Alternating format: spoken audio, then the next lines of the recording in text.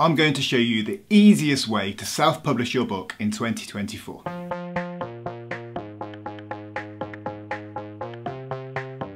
So whether you're a writer trying to get your book out there, or whether you're a publisher trying to make some more money, there's one platform that makes self-publishing super easy and simple, and that is Amazon KDP. Now, there are other ways that you can self-publish, but Amazon KDP is by far the simplest and easiest way to get your books out there.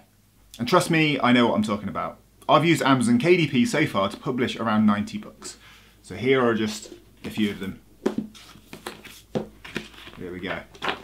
In this video, I'm going to make it really easy and straightforward, and I'm going to take you through the entire process of uploading your book onto Amazon KDP. Now, to start with, let's look at self-publishing as a whole and why self-publishing can be a good option. Now, first of all, it gives you the opportunity to go live now. If you want to traditionally self-publish, you need to find a publisher. That might take months or even years. Whereas if you're self-publishing, you upload your book and you can literally go live within days.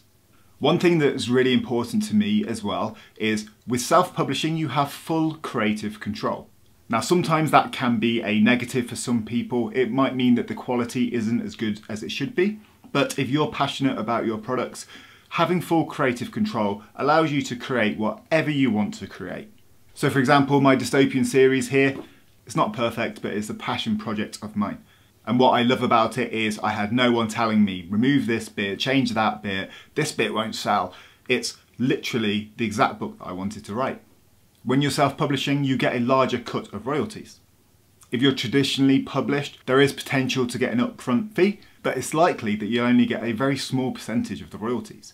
Whereas when you're self-publishing, after you've paid the marketplace their percentage, you get the whole entire royalty.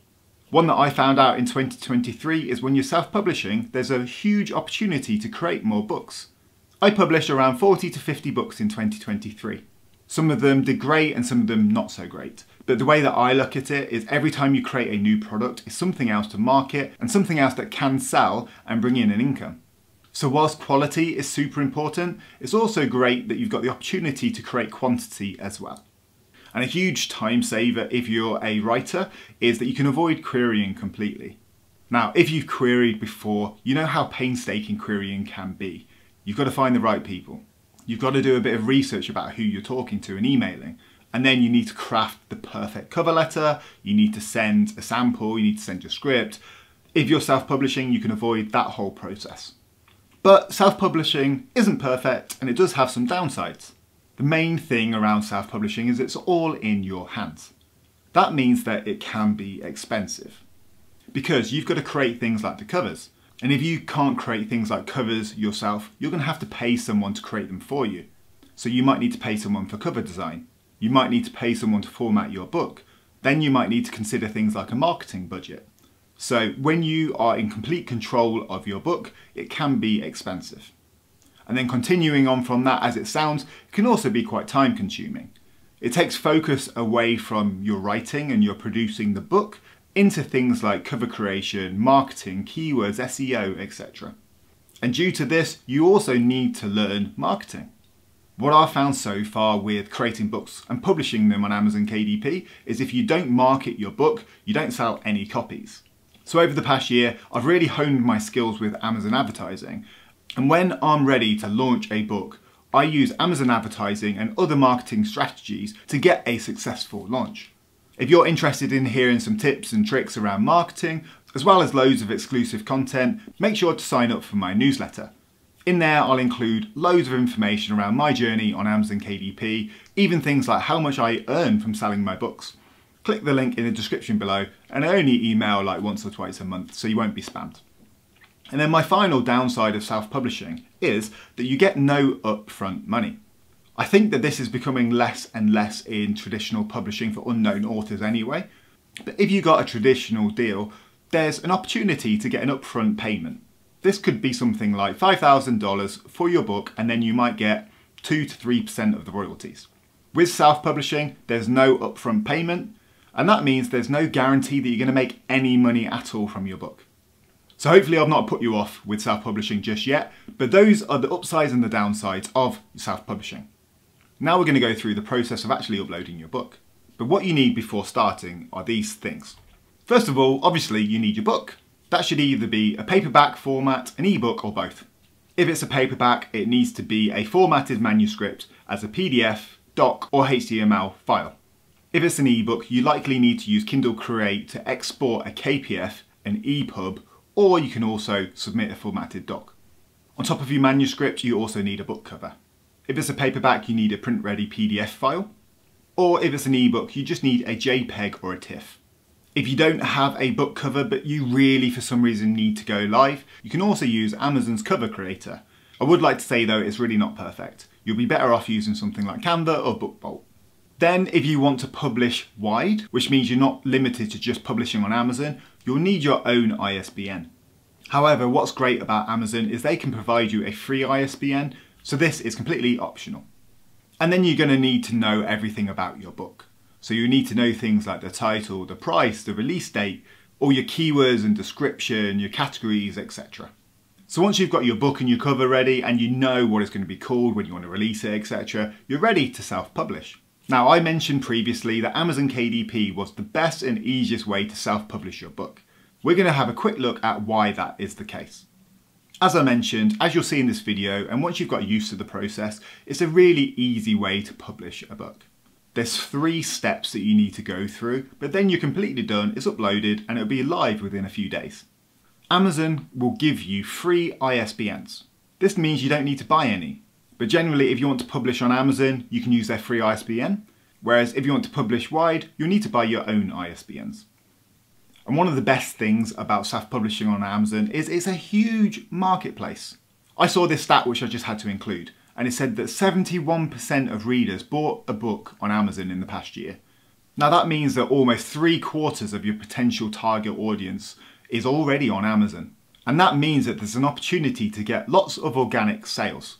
So if your book ranks well for keywords, if it's a bestseller, there's every chance that you're going to reach one of those 310 million Amazon users. And one other thing to add to this is the Kindle Unlimited option that they have. That's a subscription service on Amazon that has an estimated 3 million users. So you can either opt in or opt out of this, but how Kindle Unlimited works is you get paid per page read. So instead of someone having to buy your book, say for $4.99, they can read it for free as part of their Kindle Unlimited subscription. Now the only downside of that is it could impact your sales, and you get a fixed fee per page read. So if someone reads your book on Kindle Unlimited, you might make $1 to $2, whereas if you sold it, you might make $3. But the great opportunity with this is the opportunity to reach more people and remove that barrier to entry of purchasing your book. So for me, that's a complete win-win. And then one final thing with your paperbacks is it's print on demand. That means there's absolutely no need to print your books and hold them in your house. As soon as anyone buys one of your paperback or hardbacks on Amazon, Amazon then print it in their warehouse and ship it just like that. And so for me at the moment, I'm selling a lot of colouring books and activity books. And to not have to have boxes and boxes of those in my house, you know, Amazon just fulfills all of the printing. And that is just absolutely incredible. Now with all of those things, there comes some downsides. And the main one is that Amazon earns a pretty good chunk of the sale. Now for me, I'm not that concerned with this. You know, if they're doing all of the printing, the shipping, the fulfillment, I think it's quite fair enough that they're taking like 65% of the royalty. That still leaves me with a good chunk to do marketing with, as well as taking some profit. But if you're new to Amazon, be prepared that they will take a decent chunk of your sale. I'll go into this again when we're uploading, but generally if you self-publish on Amazon, unless they're really successful and they take off, your books will generally only be found on Amazon. This is the first book in my dystopian trilogy, The United World. And publishing that on Amazon, I tick the expanded distribution option. And because of that, you can actually find this book in places like Waterstones, Barnes & Noble, etc. So it can be possible, but generally as a rule of thumb, if you're publishing only on Amazon, that's where people are likely to find your book. Now, if you're a little bit OCD around the print quality of your work, Amazon's print quality can fluctuate a bit. It operates as a mass manufacturer, so sometimes the print quality of pages can differ a little bit, and sometimes this means that customers can be disappointed. But in my thousands and thousands of books that I've sold over the past few years, I've never had a bad review for this personally. So I'd say don't worry too much about it, but at the end of the day, Amazon are the ones doing the quality control. And I think this would be the case wherever you published, but there is a huge amount of competition on Amazon. The way to get around this is make sure you're doing things like niche research and not publishing in a super competitive genre. So that's a little introduction to self-publishing. Now, in order to get going and to self-publish our books, you need to go to kdp.amazon.com. When you get there, it will look something like this. So it'll say here, welcome to Kindle Direct Publishing. Self-published print and digital books reach millions of readers around the world on Amazon. All you need to do is click join. Here you'll need to create your KDP account, which won't take you too long. But what you need to do at some point is enter tax information and your bank account information. So make sure you have that to hand when you're signing up. But we already have an account, so we're going to click sign in. This is your Kindle Direct Publishing bookshelf. On here you can create a new book and you can see what you've already published. You can also access different tabs along the top, such as your sales reports, a community, and information on your marketing, such as advertising and sales. But to get going, we're going to click create. On here you've got the opportunity to create 3 different types of book. You can then also create a series page. We're going to leave that for now, but if you're creating a series, you want to create a separate page for those books. The 2 general ones that people start with are either creating an ebook or a paperback book. I'm going to go through the paperback option today because there's a bit more information around formatting, but in general, the process is very, very similar. So to get going, you just need to click create paperback. On here, you select your language, you enter your book title, and then also an optional subtitle. Now, one thing to mention around your book title is it needs to be as it appears on the book. So for example, on your book cover, if it says 101 designs for seniors, you need to put that in here. What you might not be able to do is add extra information in the book title because it doesn't appear on your book cover. So something like this probably wouldn't be accepted. But what you can do is add that in your subtitle. So obviously this isn't what I'd call my book and the subtitle doesn't really fit with a colouring book for seniors, but you get the idea of what to include for the book title and also for the subtitle. What I would say with this is you want to be doing some niche research beforehand and ensuring you're using keywords that people are searching for. Going down, this is where you can add your series details. When you're first uploading, you can ignore the edition number, but say if you're updating your book and you've made loads of changes, you want to change the edition number so people know it's a 2nd edition. Author is where you enter your author details. If you've not created an author page yet, all you need to do is go to author.amazon.com. And here you can create an author page and you can select up to 3 pen names. So when you come onto Amazon Author Central, it looks like this. You can click join for free. You can sign in with your Amazon account that you've created, and then you'll be taken to your Author Central page. If you've not created an author account yet, you'll have the opportunity to click at the top right and add a new account. So just a note, you can create 3 pen names. You probably just want to start with 1, but as far as I'm aware, you can only ever create 3. So make sure you're thinking strategically about your 3 pen names and how you're going to use them. But to start with, I'm going to enter my name, which is one of my pen names. Contributors is if anyone's helped you with the book. I'll leave that blank for now. And the description is the main area that you use copy to sell your book. So on Amazon, it looks a little bit like this. So all of this section here is in the description. You can format it, so this is a bolded header section. This is bolded and italic, and you can include things like bullet points. So going back to the description, you can see here you can either use the what you see is what you get editor, or you can use a source where you can enter limited amounts of HTML. So that's our template description updated. Next we go onto the publishing rights. So in order to publish on Amazon KDP, you either need to own the rights to your book or it needs to be a public domain work. So just a note for all the self-publishers out there, make sure you're not infringing on copyright. For example, if you wanted to publish a colouring book on Disney princesses, you can't do that. You can't use a copyright or a trademark that already exists out there. You can't create things like a Pokemon puzzle book. So you need to make sure you're not infringing on any copyrights, because if you do and you publish those types of books, if you find out, your account will be banned.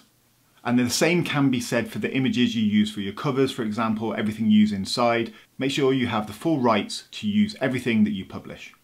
Now, if you're wondering, where do I get my images? Where do I get my fonts? How do I make sure that everything is rights cleared and that my account is not going to be flagged? I use Fabrica. This is an absolute key resource for me, and I've already been a member for 2 years. Normally it costs between $50 and $100 for the year, but if you click the link in the description below right now, there's an exclusive deal for $47 for the year. I use this site so much for the fonts. So if you're publishing lots of books, you're going to need a lot of different fonts. But what it can be great for as well is hero images. It includes things like interiors. It even includes already pre-made colouring pages, word searches, etc. But to start with, say if we wanted to find a fantasy font. I quite like this Pirates one here. And so when you come onto the page, you can see the terms here. Every single font should have commercial usage allowed. And that means as long as you have your subscription to Fabrica, you're perfectly entitled to use that font on your books.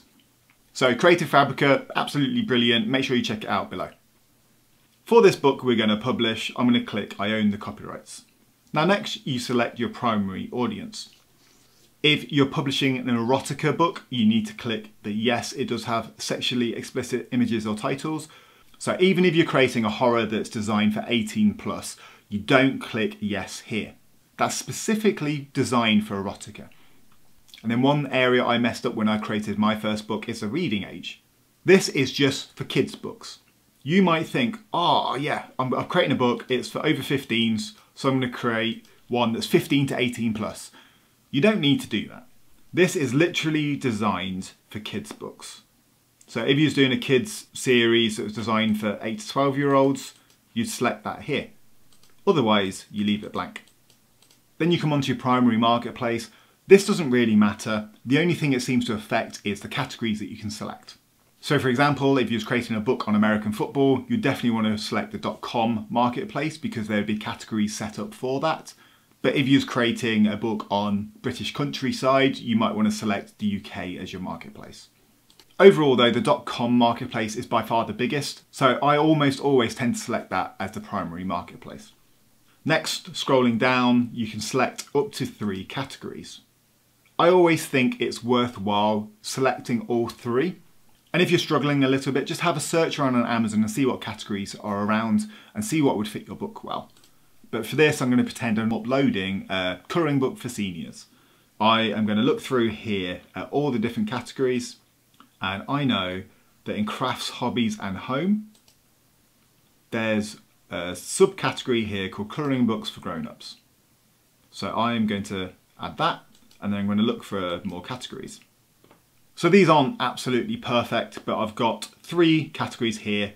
I've got colouring books for grown-ups, I've got stress management and memory improvement. Once you've selected your categories, there are 2 tick boxes. One is around low content books. Now, if you're publishing something that doesn't have content inside, or it's content that's designed for other people to be filled out, such as a journal or a diary, you need to click low content book. Now, if you don't do that, Amazon will probably tick it for you. And the downside of producing low content books on Amazon is generally the customers can't click the look inside feature. So unless you're creating journals, diaries, planners, you don't want to click the low content book. Large print is if you're creating something generally for seniors or visually impaired people. The definition of this is if you're using a font that's over 16 points. So seeing as we're creating a colouring book for seniors, we're going to make sure that our font is over 16 points, and so we can actually click large print book. In terms of sales and whether it matters, it doesn't seem to really affect it. It will just say large print in the description. Now we come on to the keywords, which is probably one of the most important parts of your book listing. On Amazon, so many things are found by searching in the Amazon search bar. And this is where you want to include those search terms. Now you might not rank organically, especially on the first page for these search terms. So you want to be smart about the search terms that you're including and probably not go too broad. But at the same time, you want to be ranking for keywords that people are searching for. So I might do something a little bit more broad, like colouring book for seniors, but there's every chance that I will probably be on like page 20, page 30 and never be found for that. So I can niche down a little bit. So there are a few examples, but you want to make sure you're doing some keyword research. I offer this on Fiverr if you're interested, but there's plenty of tools out there that you can do keyword research with. And one way I like to do keyword research is just by going onto the Amazon search bar and start typing in your keywords. So here, for example, we've typed in colouring book for seniors, and then the search terms which are searched most often should appear below. So straight away, you've got some nice keywords here that you could target. You've got colouring book for seniors with low vision, with Alzheimer's, with dementia. So if we click on those, we can see the amount of competition. Colouring book for seniors with low vision only has 255 books competing with it. So I'm going to include that in my keywords. Next, you go onto your publication date. Unless you're republishing a book, just leave that as it is. And then you can either release your book for sale now or schedule your book for release. So if you want to schedule your book, you just select when it's coming out, or you leave it clicked on release my book for sale now. So that page is all of your details around your book. Next, you come on to the content side of things, which is your manuscript and your cover. To start with, you can either use your own ISBN, which you would have had to bought somewhere else, or you can create a free ISBN on Amazon. So seeing as I'm happy to publish my book on Amazon, and I'm not too worried about it being found wide in different marketplaces, I'm just going to get a free ISBN, and that's going to save me some money. So here, I've clicked the button, and I've just been given an ISBN like that. Next, we come on to the print options. So first of all, it's your manuscript. And you can either have a black and white interior on white or cream paper, or you can have a colour interior, which is either a standard or a premium option. Now, as you might imagine, it costs more to print colour, and then it costs even more to print the premium colour. So generally, if you're printing a novel, you want to tick the black and white option. Same with things like colouring books, journals, etc. But if you're creating a kid's book with lovely colourful images, then you'll need to do a colour option. For this, we're doing a colouring book, so we're going to select black and white interior with white paper. Next is your trim size. It defaults to 6 by 9 inches, which is generally one of the industry standard options for novels, if not a little bit large. But if you click here, you can look at all the different trim sizes. You can even do your own custom trim size if you want. But the largest option on here is 8.5 by 11 inches. That tends to be quite a big colouring book, and seeing as we're making one for seniors, it needs to be quite big. So we're going to select that option. I've created a whole video on the bleed settings, so if you're interested in bleed and margin and how to format your book manuscript, I'll link that in the corner now. But generally, you either need to have your document with no bleed or set up with bleed. The benefit of using bleed means that you can do edge-to-edge printing. So for example, if you need to include images right to the edge of the page, you need to format it for bleed and upload a bleed formatted manuscript. Otherwise, you can just click no bleed. Then you've got the option of either doing a matte or a glossy finish. That's completely up to you and what you fancy. For my colouring books, I like to use glossy. For my fiction writing, I like to use matte. Then you come to the section where you actually upload your manuscript and upload or create your cover. So all you need to do is click upload paperback manuscript and select your file. You need to make sure it's formatted, and in order to do this, you might want to use BookBolt or the Adobe package. You can also use Canva as a free option, but it doesn't have as many features as the others.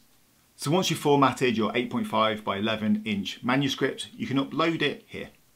Once you've uploaded your manuscript, you can then upload your cover.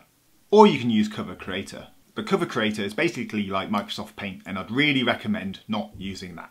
So for uploading your cover, if you're creating an ebook, it would just be the front cover in a JPEG or a TIFF format. Whereas if you're creating a paperback, it's the whole wrap around cover. So ebook is just the front, paperback or hardback is the entire front, back and spine. There's a great website out there that will give you all the templates you need, and that is KDP Cover Calculator. That's found at kdp.amazon.com/cover-calculator. So especially if you're creating a paperback book for the first time, you want to go there, download a template and work to that. This checkbox here is only if your back cover already has a barcode on it. Generally, you leave that unticked. And now in 2024, you also need to define whether your book used AI or not. So sometimes I use AI in my work, and what I've found so far is it's not impacting sales at all, my account's not getting flagged, so don't worry about that. What I would say is try to be honest with Amazon. So if you've not used any AI at all, you just click no, else you click yes, and you have to define what you've used. So for example, if you've used ChatGPT in your book, you'll need to include that here.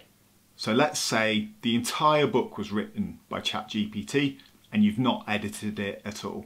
You'll need to select entire work with minimal or no editing, and you'll need to add ChatGPT there.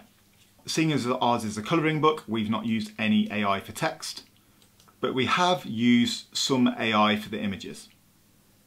So for this book, let's say some of them we drew ourselves, some of them we used AI. So I would select one or a few AI generated images with extensive editing because we've took those images into Photoshop and edited them.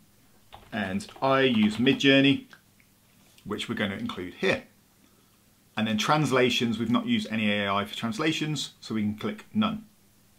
Once you've uploaded all of your content, you can click your book preview. And that will be the final part of content. And what that will allow you to do is preview your book and make sure there are no errors. Here's one that I made earlier that we'll just take a quick look at. So here's the front and back cover of the book, and then we go into the interior. And what you want to do is make sure that there's nothing outside of the margins, because if there is, it won't print. And if there's any errors, it will show here on the left-hand side. So what you want to do, especially your first time self-publishing, is take the time to go through page by page and make sure everything looks correct. But this is exactly how it will appear when it's printed. Once you're happy, you just click approve, and then we can move on to the next step. So the final step is pricing. And so here you can select your territories. Now, if you're only publishing it in certain countries, that's where you select it here, else you leave it as all territories. Your primary marketplace was set earlier, so for us that's Amazon.com, and all that means is that Amazon.com marketplace is at the top. So here you will see your minimum that you're allowed to sell your book for, and the maximum. The minimum is basically how much it costs Amazon. So it's a $2.84 printing, and it's their base cost for publishing the book. So if I publish this book for $4.73, Amazon would make $4.73 and I would make nothing. So what we want to do is find a price we're happy with that is competitive in the marketplace, but we're making a good royalty. So for this one, if I set it as $60.99, I'll make $1.35 on every sale. Now, as I mentioned before, yes, that means Amazon's taking quite a big cut. But once uploaded, I don't need to do anything else other than market my book. I don't need to ship it, print it, I don't need to talk to any customers. Amazon handles all of that for me. So you need to set your prices in every single marketplace. And your royalty you'll receive per sale is listed here. Now, as you can see, there's an expanded distribution option. And that's how I got this book listed in Barnes & Noble and Waterstones. So especially if you've got a novel, you might want to tick the expanded distribution option. So let's say I'm selling this paperback novel for $8.99, not $6.99. Now, if someone buys it from Amazon, I'll get $2.55. But if Waterstones or Barnes & Noble want to buy it, it can be included in the expanded distribution and I'll get 76 cents for every sale. So as you can see, if someone buys it somewhere else, you get a lot less money because that retailer needs to take their cut as well. But it might be worth it to get your book out there. And as a writer, it can often make you feel quite proud if you see your book elsewhere. So I tend to do expanded distribution on my novels, but not really with my colouring books. So once you're happy with all of your prices, you scroll down to the bottom. If it's your first time, I would highly recommend clicking on the KDP terms and conditions and giving it a read, because there are certain things you can include, certain things you can't include, and you want to make sure your Amazon account is always in good health, because it's against the terms of service to have more than one Amazon KDP account. So you need to look after it, you need to make sure that you're not infringing on any copyrights. So yeah, make sure you're adhering to the terms of service and treating it like a business. Now, especially if it's your first time and you're a little bit nervous about the print quality, you want to make sure it all looks correct, you can actually request a proof of your book. All you need to do is click this button and that will be added to your Amazon basket where you can purchase a proof copy of your book. That will allow you to get a physical copy of your paperback book before it's published. It will have a tag around the middle of it saying not for resale, so you can't sell it afterwards, but it's good if you just want to check the quality and make sure everything's printed successfully. Once you're happy with everything, it's uploaded, it's passed the error checks, you've set your pricing, you've entered all of your information, you can click Publish Your Book. Once you've clicked that button, it's been submitted to Amazon and it'll be live on Amazon within a few days. Now what happens next is you should receive an email from Amazon when it's successfully launched. And once it's live, congratulations, you self-published your very own book.